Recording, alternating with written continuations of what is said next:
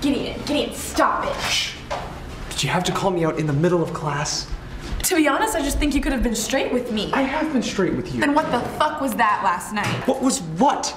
I have no idea what you're talking about. Don't play dumb with me, Gid. I saw you and Rye go into the sewers. You had like a lantern and a scythe. What is that? Who are you? Grace, I don't know what you think you saw last night or who you think you saw last night, but it wasn't us. Ryan and I went back to his house and played video games, okay? That's it. That's bullshit. I followed you. I followed you all the way down the block and I saw that thing, that monster or whatever it was. You two fought it. You killed it.